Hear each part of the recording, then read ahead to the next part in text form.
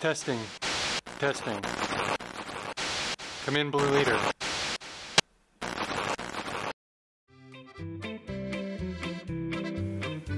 Hello.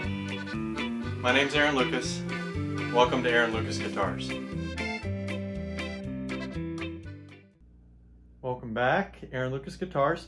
Please like, subscribe, follow, comment, do all the stuffs, and check out my other social media accounts on Instagram, Facebook, and Twitter. I do a lot talking about wood and or showing pictures of wood, especially on Instagram.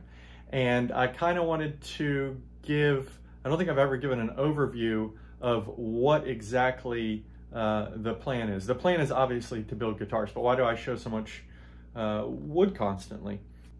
Because it's beautiful, because I love all of it. But one thing I hope, as anyone working with wood knows, there are obviously woods that are better for certain things within a species. Like you have 6 boards in front of you, 3 are going to be perfect for your job. One's not going to work at all, and 2 you can make work if you mess up the other 3. So it's the same thing in the world of guitars.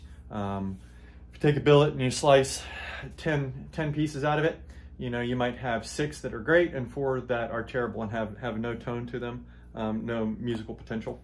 I have been gathering every bit of wood that I can to sort through, learn the diversity of the species, and learn characteristics to look for out of each species to determine quality at first glance. Because one big difficulty where I live, there's not close, and I got 3 kids, so I'm not really going anywhere, is there's some music repair stores, but nobody is teaching acoustic guitars.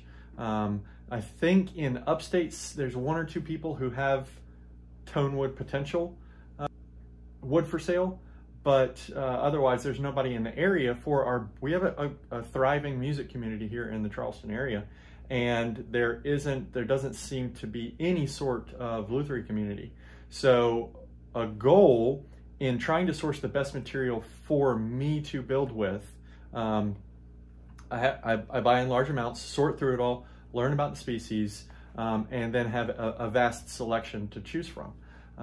This also gives me an overabundance of stock. Now, I would love it if my kids end up following my footsteps in woodworking and eventually guitar building. If they don't, then I have a huge amount of stock outside of if, you know, they do it and then their kids do it. So one thing I'd like to offer to people in the local community that are interested in building is the ability to hands-on choose the materials you're working with and not just do it via the internet. For someone who is starting, the best thing, especially if they don't have a huge woodworking background, the best thing to do is to get hands on boards and look and feel and talk with someone who is moderately or heavily educated in what they're looking for and about the different species and the potential of each species. So one of the goals outside of building guitars is to eventually offer tone wood. And so I'm gathering, as you can see, there are sets behind me and billets that are partially sawn or sawn and waiting. And this is across the board. This is sustainable species that are not CITES listed. This is the sinker cypress that I'm trying to introduce and get into people's hands to say, what do you think? How would you use this? What do you think it's good for? But then in my wood search endeavors, you come across stashes of wood that are now listed on CITES, but when they were brought into the country, I have stock 25, 30 years old, is when it was brought into the country. It was all picked through, and what was left was things that people didn't feel like messing with because of checks or a little bit of rot or wormholes. So they looked at the wood as not worth probably what the cost was at the time. I was very lucky in finding a huge stash of Gaboon ebony sapwood, which we never end up seeing because it ends up on the forest floor. A a large amount of cocobolo, and a large amount of Amazon rosewood. All of these have to, it's a lot of effort, some in, you know, partial log form where the rotten heart's been cut out. Some of them in really nice 12, 16 quarter dimensional lumber, but have checks and cracks and issues running through them. They're not all going to do gigantic, beautiful, you know, here's a full palette for me to choose from and move around. They're going to be very specific in cutting around D grade in the boards. But it's allowing me to use super high quality material that, you know, a lot of times if stuff sits in a garage or sits in a warehouse somewhere for decades and then someone passes away, whoever is in charge of looking at that material going in says, well, this is junk that's been sitting here for forever. Look, it's all cracked up and so on and so forth. And they throw it away.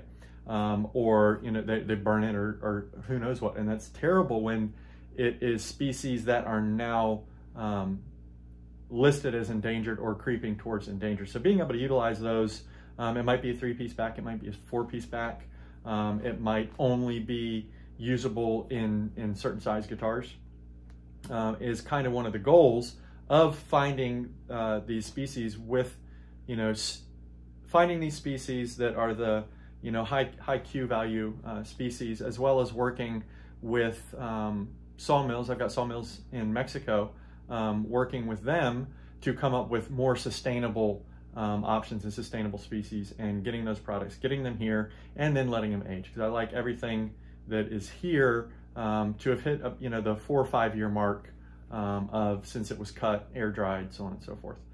So hopefully that gives an idea of some of the thought process. It should build, and I'll post about it when I'm getting closer to listing things for sale. I have people reaching out now, and right now I don't have the stock in certain things, or don't have it ready, haven't sorted and done grading, because like everybody else doing, you know, the small shop stuff, you've got a million hats, and that's where I'm at. So I'm trying to do all kinds of stuff.